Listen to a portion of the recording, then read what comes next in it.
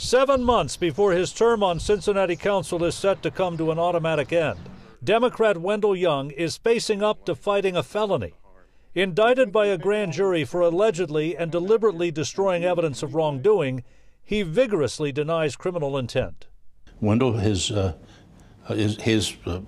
previously maintained his innocence and intends to do that in a court of law and litigate the matter aggressively. The single count of tampering with evidence stems from the so-called Gang of Five investigation.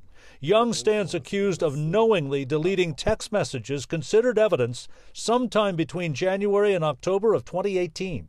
A serious crime like this, it doesn't matter whether it's committed by an average citizen or a public official, we're going to pursue it. Prior to elected office, Young spent a quarter-century as a Cincinnati police officer.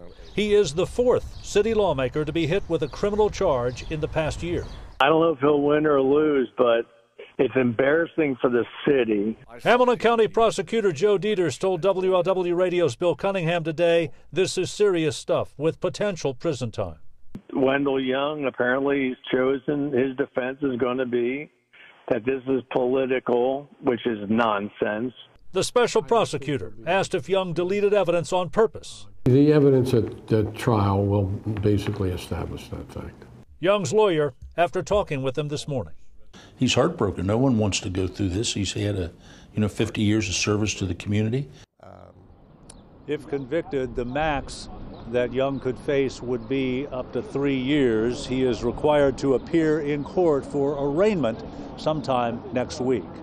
Live at City Hall, John London, WLWT News 5. And John, as you mentioned, we've kind of seen this movie before, and this has been the case now the fourth time. The big questions arise. Will he remain on council? Republican Betsy Sunderman calling on him to step down. Do we know what he intends to do, John?